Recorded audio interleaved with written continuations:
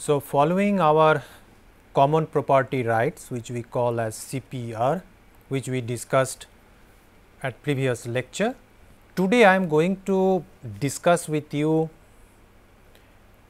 a paper which has been written by none other than Garrett Hardin, and this gentleman actually has talked about a topic which many people at that point of time was actually afraid to discuss.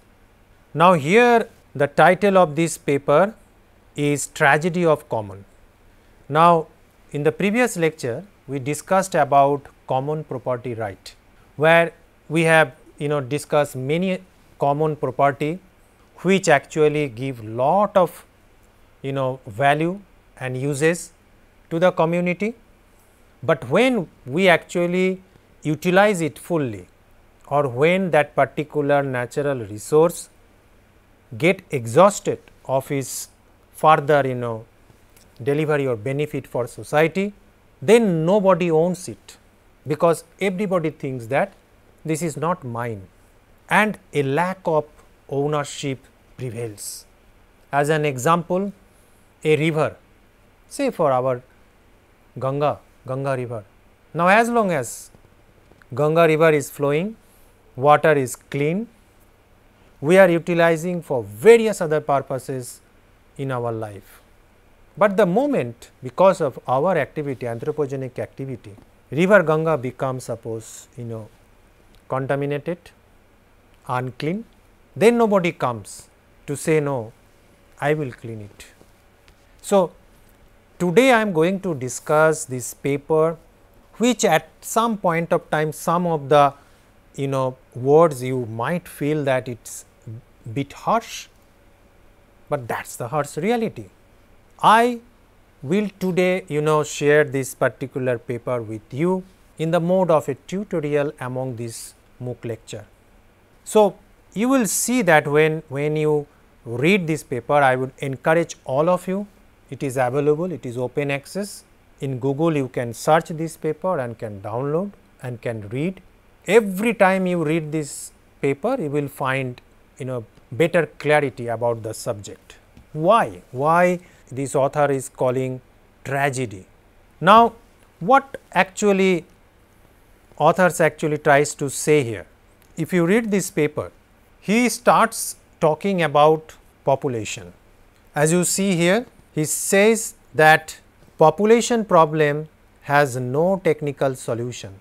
It requires a fundamental extension in morality.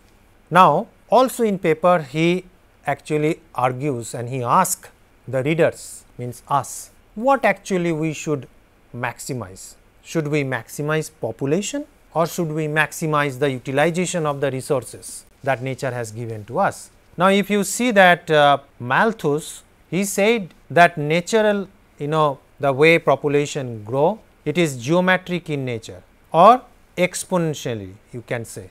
In finite world, this means that per capita share of the world's goods must steadily decrease. But the question is that, is ours a finite world? Do you think that our world is finite?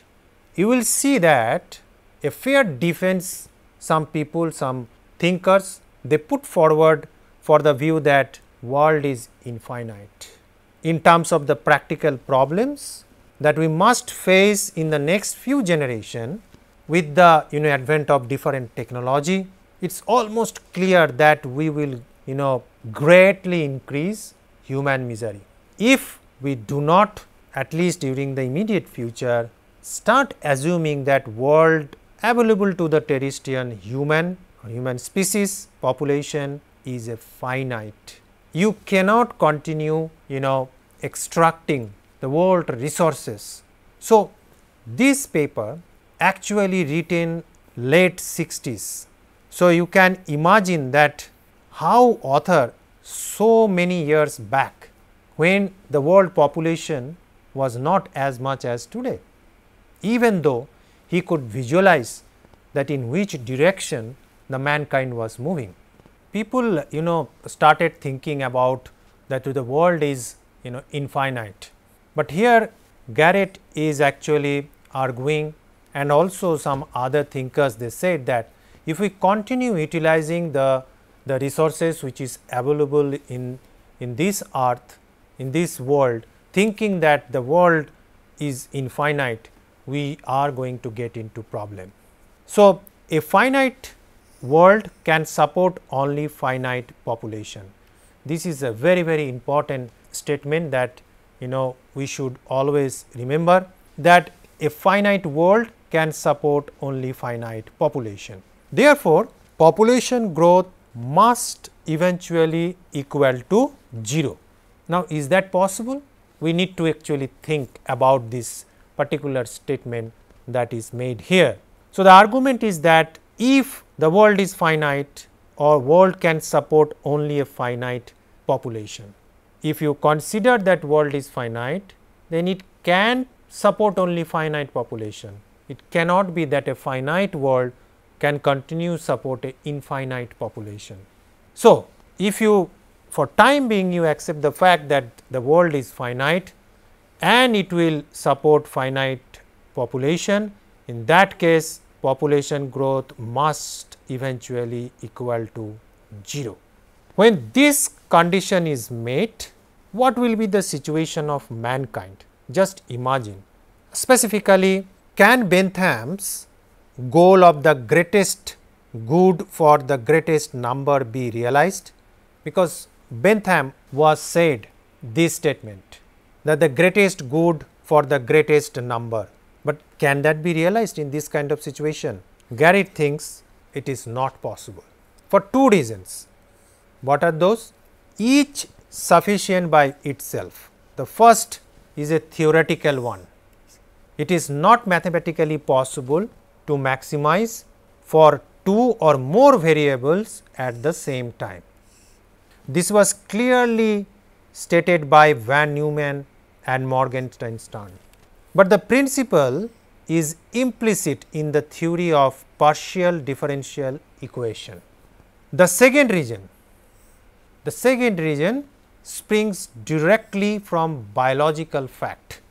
If we wish to live, any organism per se, to live, to survive, must have a source of energy which comes from food. Now, this energy is utilized for two purposes. One is mere maintenance and the other is work. So, you maintain your system and you work. For these two reasons, two purposes, our energy is required. For us, for men, maintenance of life requires about 1600 kilocalories a day.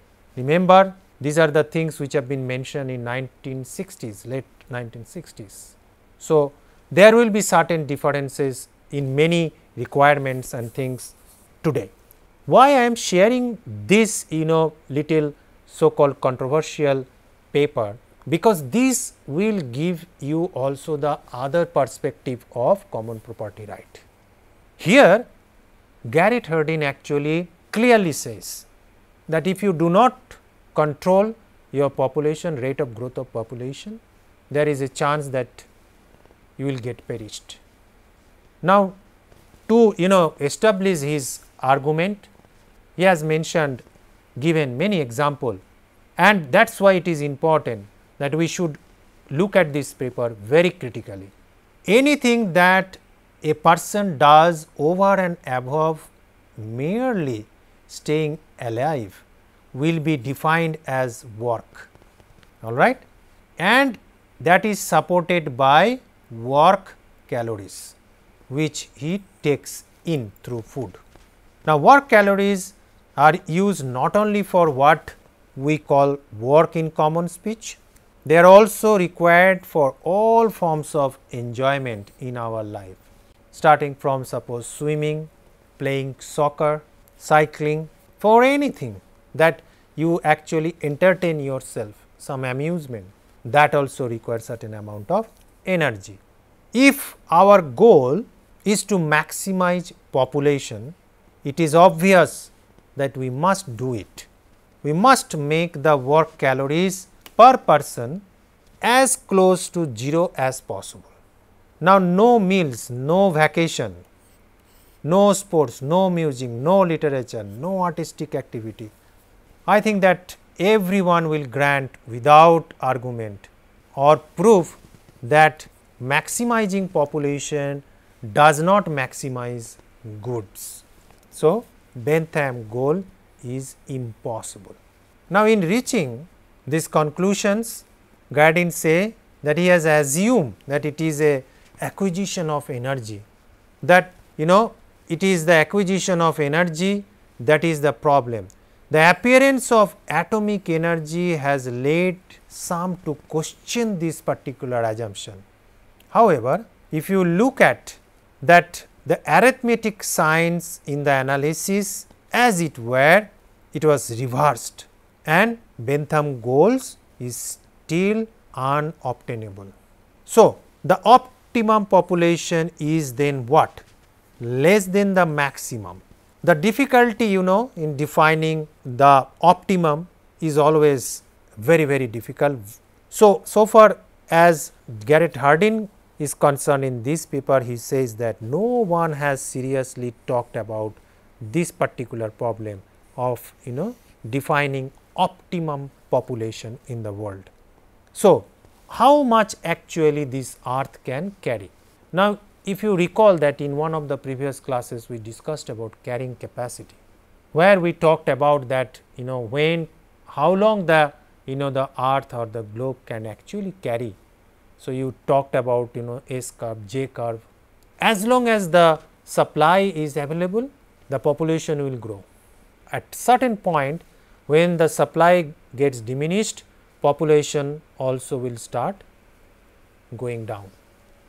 Now, when population goes down, then again the supply seems increasing. So, again population will grow up.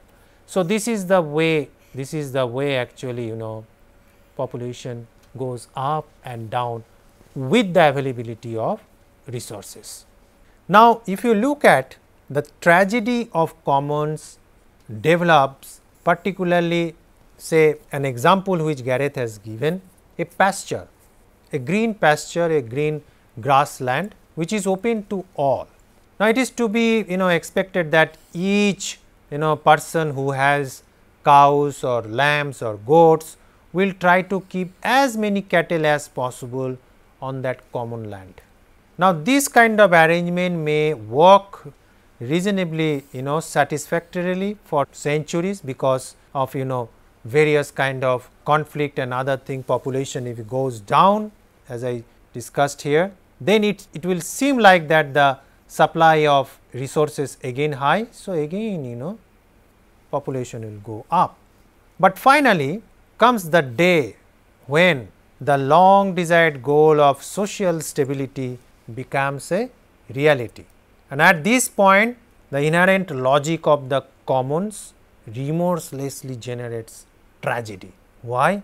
Because suppose in a piece of land where a person was actually having his own, suppose 5 goat, till the time he is there with 5 goats, that particular green pasture look enough for him, and so from 5 he got 7, 8 like that, because this group of goats started reproducing, population started increasing.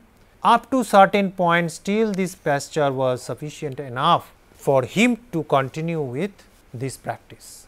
But other day another person comes in, as this place is an open place, nobody can stop. So, that person also come with suppose 5 goat.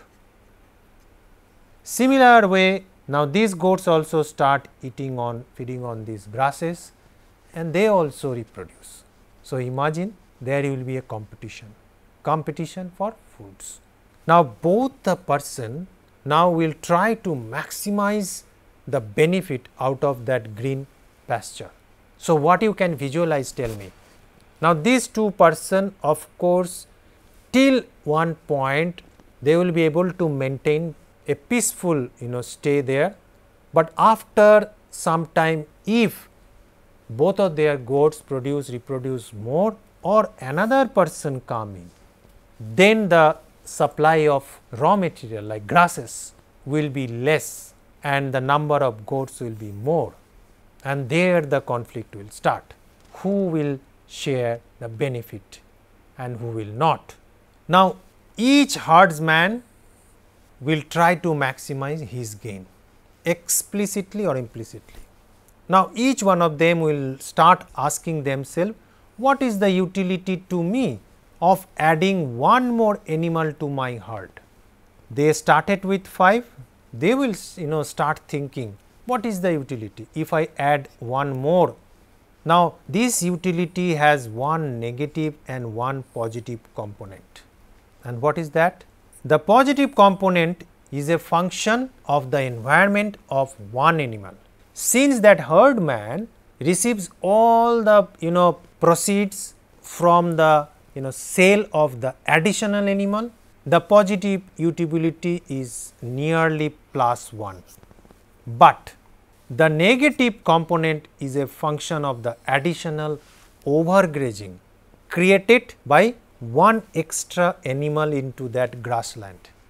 Now, the effect of overgrazing are shared by all herdsmen. There are now 1 or 2 herdsmen, both of them brought. So, both of them will actually share the overgrazing effect. So, that means every individual goat will get little less grass than previous time. So, the negative utility for any particular decision making herdsman is only a fraction of -1. Now, if you add +1 and -1, the rational herdsman concludes that the only sensible course for him to pursue is to add another animal to his herd, and another means there comes the problem. He keeps on adding number of animal in that particular pasture. But this is the conclusion reached by each and every rational herdsman while sharing a common property, common grassland, and there is the tragedy. Each man is locked into a system that compels him to increase his or her herd without any limit. In a world where resources are finite, and if people start expecting or extracting infinite amount or limitless amount of benefit out of those resources, destruction is inevitable. So, ruin is the destination toward which all men rush. That is what Garin is saying. Each one of them pursuing his own best interest in a society that believes in the freedom of the commons. Freedom in a commons brings ruins to all. This is a most important statement that I wish all of you to understand. He says that by doing this kind of practice, you got one piece of green pasture which is common to all. So, I bring 5 goat, you bring 5 goat, and then after some time I feel okay, my benefit has to grow. So, I add another in my group. So, that means 6 goat. My friend also, neighbor also add another one. He says I also need benefit, extra benefit. So, that's the way we start adding one after other animal to enhance our benefit and exploit that green pasture as much as possible. And we forget for time being that that green grass is limited, finite. So, certainly that is what Garrett here argues, that this is the way we actually move towards the destruction. And why? Because this society has given full freedom to use anything which are common. So, any common property like our river Ganga, who will stop you to go there and take a bath or use the Ganga water? Oxygen that we breathe in, till now it is common property. Now, you just go there and you burn something in your garden, that smoke will certainly will take away some oxygen from the surrounding environment, but you feel that is your right because within your property you are doing.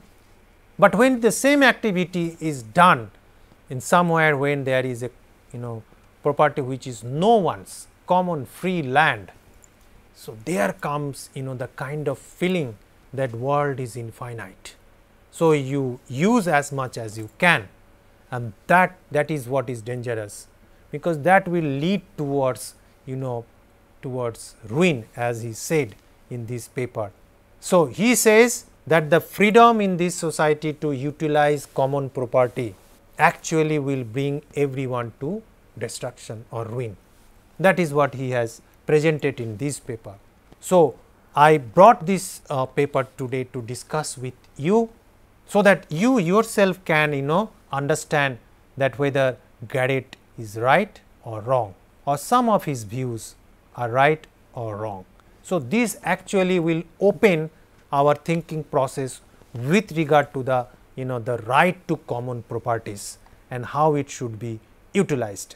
He also says that some probably would say that this is a platitude kind of thing, in a sense that it is learned that thousands of years ago by natural selection favors the forces of psychological denial. Now, the individual benefits as an individual from his ability to deny the truth, even though society as a whole, of which he or she is a part of that society, will also suffer because of one person or two persons individual benefit. Some other person in the society will suffer. Now, this kind of understanding Garrett has put almost 1960s, late 60s. So, you can imagine that the kind of thinking that he had at that point of time. Now, he also says that education can counteract this natural tendency of us to do wrong thing, but the inexorable succession of generation requires that the basis for this knowledge be constantly refreshed. Very, very critical statement. We cannot stay stagnant as far as knowledge is concerned. Exploration of new knowledge, new facts should always get refreshed. New things should come into the system. Then he goes on and he shares a few more example. Now, another example that Garrett brings in is about pollutions, and you will see how nicely he can explain this particular aspect. He says that the tragedy of commons reappears in problems of pollutions. How?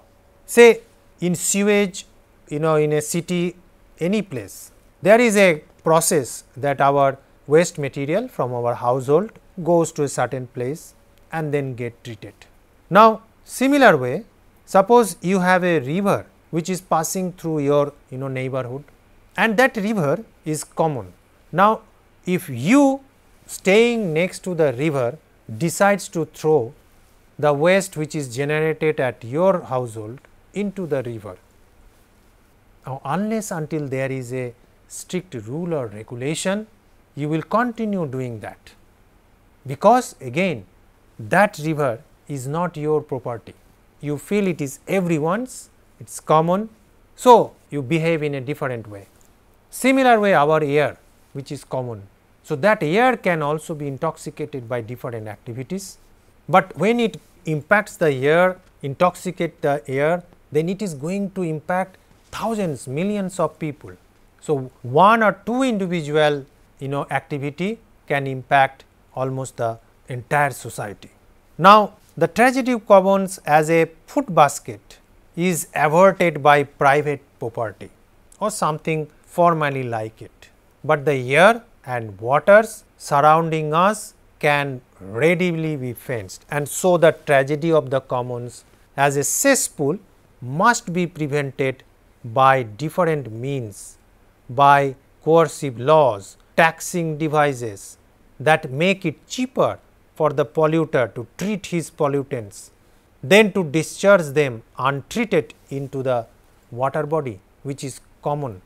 So, in a sense that morality is a system sensitive aspect, and that is why Garrett also says that the consciousness of people, the consciousness, morality of individual has a very important role to play to make the common property useful as well as maintained in an appropriate manner. Otherwise, certainly it is a tragedy, and it is tragedy of common.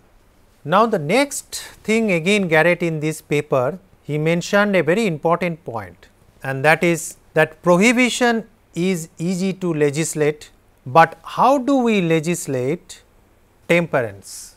He says that experience indicates that it can be accomplished based through the mediations of administrative law.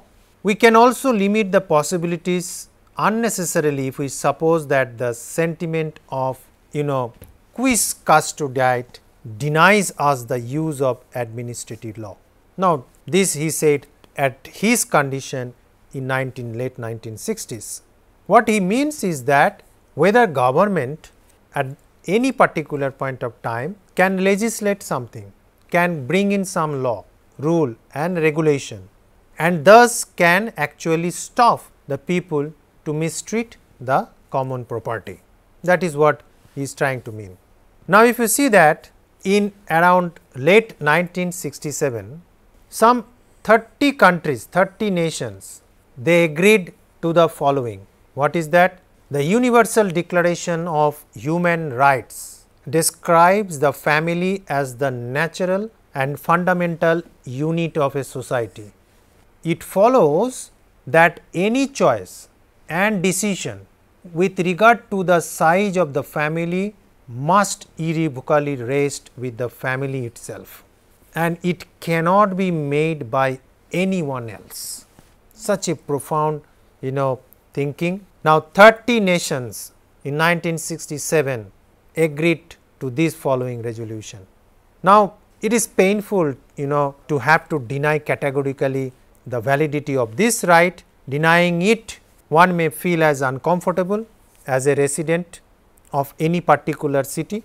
So, if you look at the long term impact of any rule or regulation brought in by legislation to somehow maintain the natural or the common properties for the longer uses, potential long uses of these common properties for larger benefit of larger society, it is important that while having the common property right, certain amount of regulation should also be in place. He also argued at one point that the conscience means our inner consciousness or the desire for children is hereditary.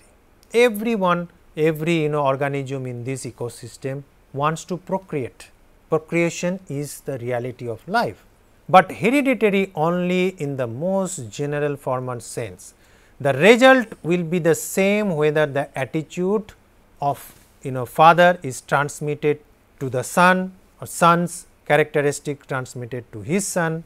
So, this result will be completely dependent on hereditary.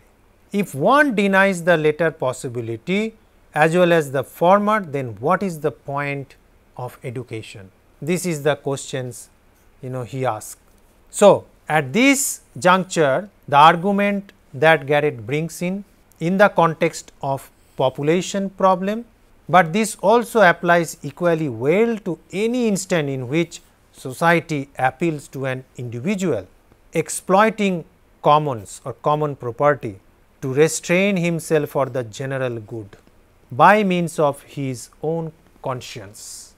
So, ultimately it boils down to self consciousness. So, the population, the increase of population, a population problem, how to actually regulate that, this can be left to the conscience of an individual. So, this is a kind of a very sensitive topic, sensitive aspect that Garrett also wanted to bring into public domain. Now, there are various other aspects that in this paper Garrett Hardin has discussed about, say the pathogenic effects of conscience. What he says is that the long term disadvantage of an appeal towards conscience should be enough to condemn it. If we ask a man who is suppose exploiting a common property in the name of what are you saying to him? What does he hear? you will see that even if you say about his utilization of natural resources beyond his requirement or need, this gentleman will remember not merely the words we used, but also the non-verbal communication cues that we have give him unawares. Sooner or later, consciously or subconsciously, that man will sense that he has received two type of communication and that are contradictory in nature. One is intended communication. If you do not do as we ask, we will openly condemn you for not acting like a responsible citizen. That is one. That is the intended communication. Two, the unintended communication means which we did not want to actually communicate, but still it got communicated to the person. What is this? If you do behave as we ask, we will secretly condemn you for a simpleton who can be shamed into standing aside while the rest of us exploit the commons. See, what does this mean? Is that suppose one person who has listened this, he may be standing, he may be not stopped utilizing or stop what you call misusing the resources, common resources, but others will keep on doing it. So, how to control this kind of situation? So, here Garrett called it that pathogenic effects of conscience. So, every man then is caught in what Bateson has called it double bind. Bateson and his co-workers have made a plausible case for viewing the double bind as an important causative factor in the genesis of schizophrenia. The double bind may not always endangers the mental health of anyone to whom it is applied. A bad conscience is a kind of a illness. Nietzsche, another researcher, has said that a bad conscience is a kind of illness. So, from up to this point, what we actually find in this very thought provocative paper is that authors are talking about various kind of exploitation or say utilization of resources, and then how a tragedy is there because of the freedom to use maximum, I should say the maximum utilizations of the common properties for the benefit of few, and then how because of various activities we create pollutions, and thus the common property which otherwise can be used by most of the people in the society, they can't use it because it got polluted because of certain actions or over exploitation. Now, then he also talked about legislations, how government can bring in legislations to regulate the exploitations of common properties, and then he talks about the population problem, how the self conscious can actually dictate the decision to increase populations or regulate it in a proper manner. Now, conscience is a very sensitive matter, where when you communicate some message, he says one person may get your intended message, the other person may not. So, the person who actually supposed to get the message, he does not, but the other person get, and he stops suppose utilizing that particular common property, but the other people still continue exploiting that common property. Does it help? No, it does not. So, in that case, another author, he says that a bad conscience is a kind of illness. So, it must be rectified. Very strong statement, but imagine that this kind of a very critical thinking started taking place in 1965-66, that point of time. So, even that point of time, these are the people, they understood or imagined that in which direction the world is moving, and the crisis of natural resources, the conflict among different society, these things they could imagine, and that is why they warned the society that if proper care and proper steps have not been taken, then the mankind will approach towards a ruin. But of course, we are still moving, things are still somehow being managed, but the fact is that various other natural resources are getting somehow exhausted from the ecosystem. So, perhaps the time has come that we revisit this kind of paper written in 1960s, 65, 66, when population of this world was almost half of what we have today, or at least much less than what we have today.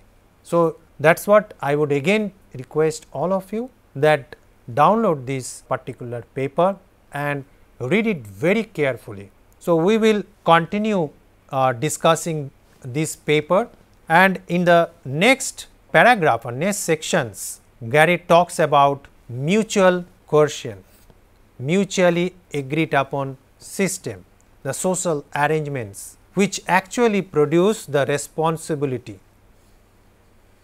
that create coercion, so that a man who takes money from a bank acts as if the bank were the commons. How do we prevent such kind of action?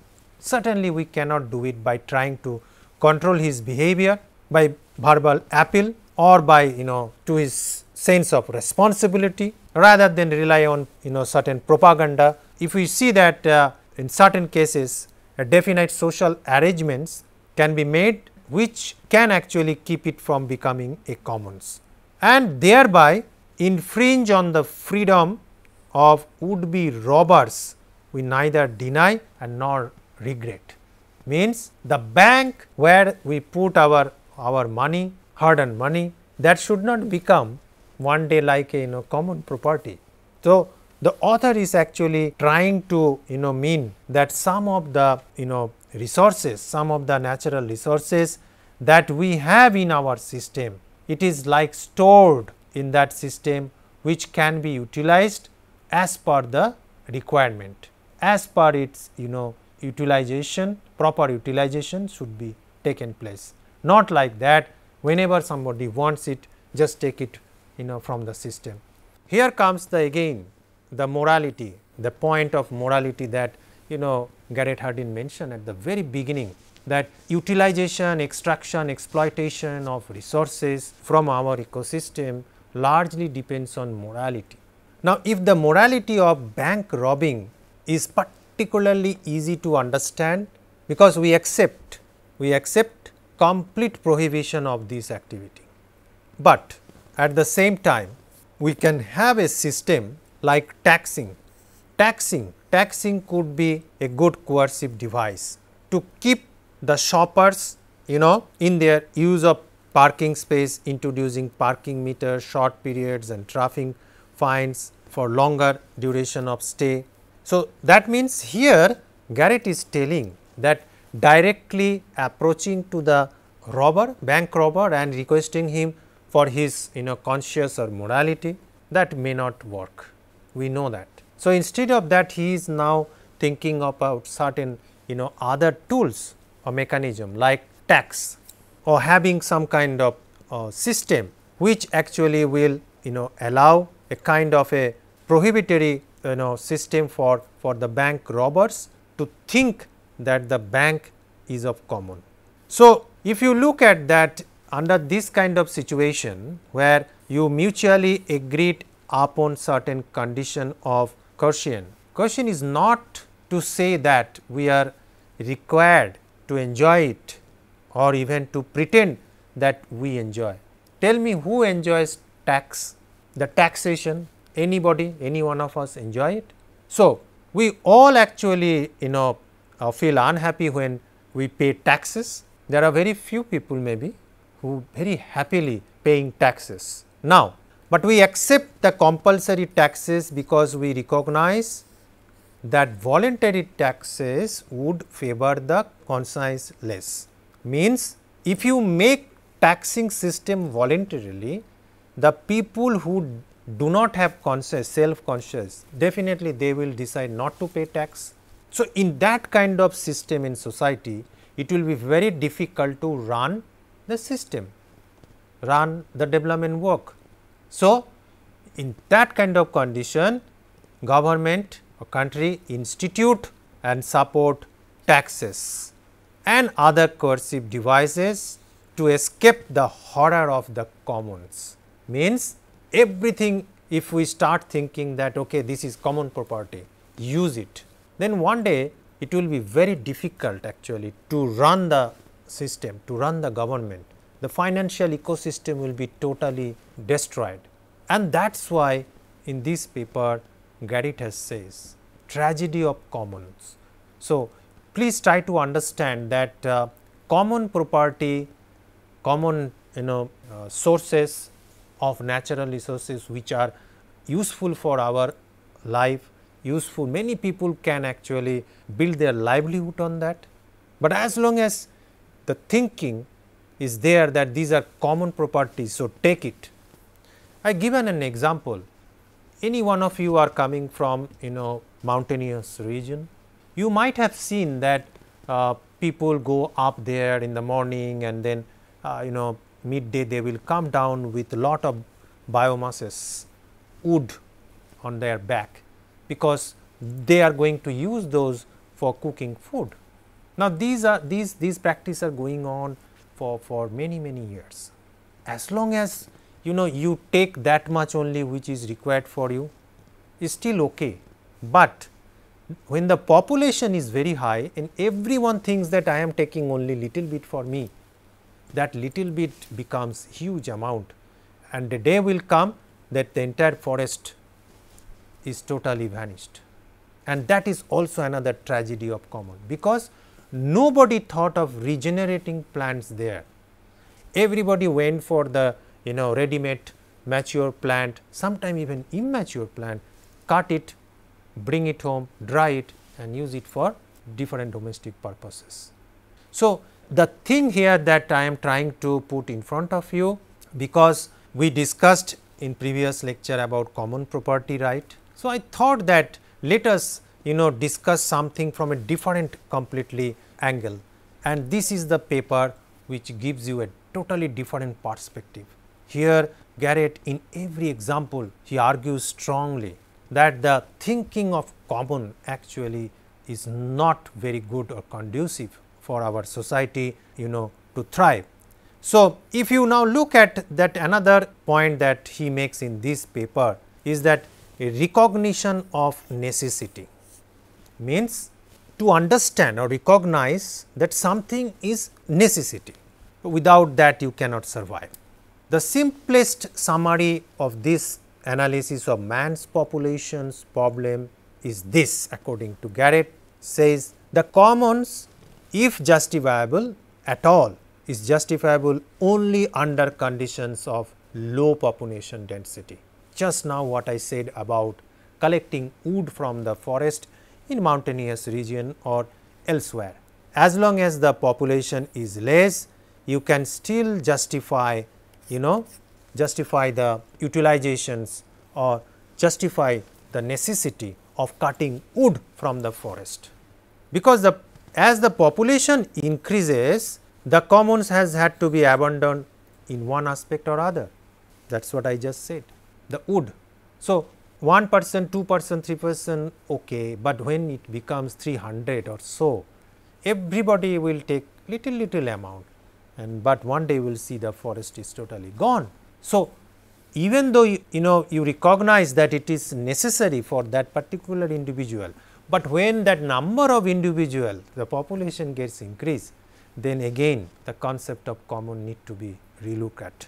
So, first we abandoned the commons in food gathering, enclosing farming and restricting pastures and hunting and fishing areas, because if we do not do that, then what will happen? Everybody will think that that pond belongs to everyone. So, I can go there, I can fish as much as I wish, I can go there, I can take 10 goat and leave them there to eat grasses. All of us we know in India, in certain village areas or nearby jungle areas, if you pass through even a high road, you will find that hundreds of cows are going through the road.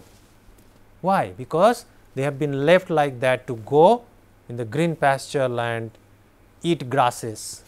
But when the milk comes, individual gain or profit is going to few persons or few households. But because of huge number of cows, again population. 1 or 2 cows go there and eat some grasses, come back, no problem, it will get regenerated. But when this large number of you just leave them and they grow and eat out the grass, so definitely in 1 week or 10 days even the grasses also will get over. So, this is the point, that every time if you say that it is common property, then we will end up one day losing most of the precious resources that we have in our ecosystem. So, one should actually keep in mind that Hegel, another thinker, he said once, freedom is the recognition of necessity. Very, very important statement. The most important aspect of necessity that we must now recognize is the necessity of abandoning the commons in breeding. No technical solution can rescue us from the misery of overpopulation. This is what Garrett said, and these are the statements which at that point of time 1965-66 actually created a hue and cry in the society. Someone coming and telling that don't produce too much. Even at one point he said that if you continue producing like that way, the doomsday is not very far. So, people certainly at that point of time did not like some of his thought and ideas, statements. So, he says that freedom to breed will bring ruin to all. Just try to imagine those days, mid 60s, to state this kind of statement in United States of America is not an easy thing. Freedom to breed will bring ruin to all.